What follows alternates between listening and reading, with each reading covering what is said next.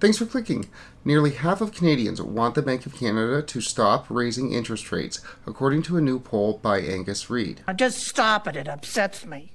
Even with inflation hitting a 31-year high, 45% of those polled said the Bank of Canada needs to stick with its 1% policy rate and wait to see the effects that has on inflation. With the Bank of Canada already saying that a 1% policy rate is too low and set to raise interest rates at their June and July meetings, the relatively minor interest rate hikes that we've already seen this year are already giving Canadians pause. So what I want to do today is go over the poll, discuss some of the findings on the state of Canadians' finances, and then take a look how the Bank of Canada's decisions are playing out in real time. We'll find out soon enough how high the Bank of Canada's policy rate is going to get, as they're set to make their interest rate announcement next week on June 1st, and we'll obviously have updates out on that announcement on this channel.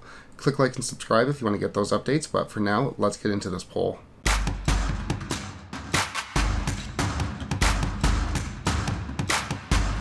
Well, 45% of respondents say they want the Bank of Canada to keep the policy rate at 1%.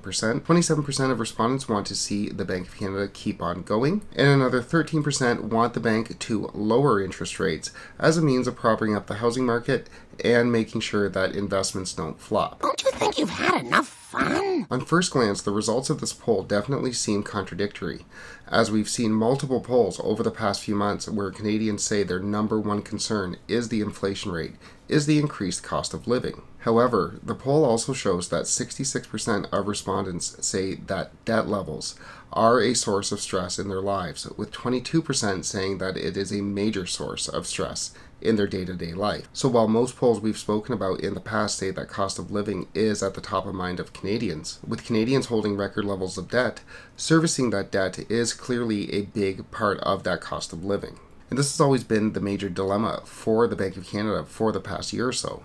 With Canadians holding record levels of debt, but our inflation rate at a 31-year high, any rise in the interest rate to get that inflation rate under control was going to cause some short-term pain for the holders of that debt. And this poll definitely bears that out. Canadians are doing what the Bank of Canada wants them to do. They are spending less.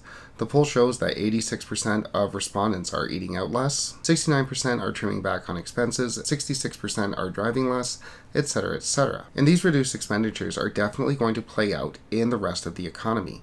With Canadians buying less, with them dining out less, there'll be less demand for restaurants, for inputs, for production, which ultimately is supposed to lead to a reduction in the inflation rate. So we really are seeing in real time in this poll what the Bank of Canada was worried about as it refused to raise interest rates throughout 2021, while it was simultaneously warning about the excessive debt levels being taken on by Canadians. With that said though, with the Bank of Canada delaying interest rate hikes, kicking that can down the road, Canadians now have high inflation, high debt levels, and a high cost of borrowing. As Churchill said, you chose dishonor to avoid war, you got dishonor, and you'll have war. So, will the Bank of Canada listen to Canadians and stop the rise in interest rate hikes?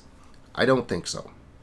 We already received news last month that the Bank of Canada was considering reversing course on interest rate hikes should real estate start to plummet, should Canada undergo a real estate crash, which I think they would very well do if absolutely pushed to it. If real estate looked like it was going to crash, I do think the bank would reverse course, because if real estate crashes, say 40, 50, 60%, as we saw in 2008, then there's a bank problem, then there's an insurer problem, etc., etc. So I do think that the bank might reverse course if we had an imminent real estate crash.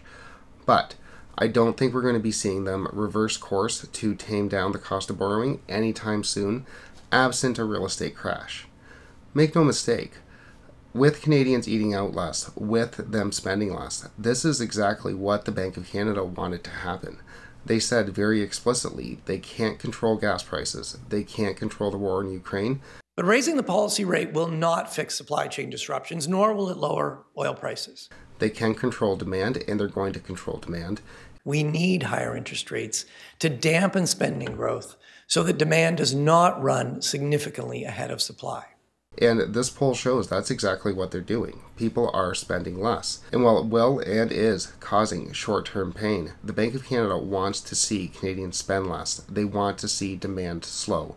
This, they think, will help reduce our inflation rate down to at least somewhat manageable levels. So, while the Bank of Canada has said that they are not going to be reversing course, and with many observers figuring that they are just going to follow the Fed, the Federal Reserve, who has already said they will raise rates as high as they need to go to get inflation under control, and the Bank of Canada themselves saying inflation is their number one priority, I think it's highly unlikely that they are going to listen to this poll, that they are going to reverse course to reduce that cost of borrowing. With that said, we'll obviously have updates out on the Bank of Canada's decisions going forward. If you want to get those updates, make sure you click like and subscribe, and thanks so much for watching.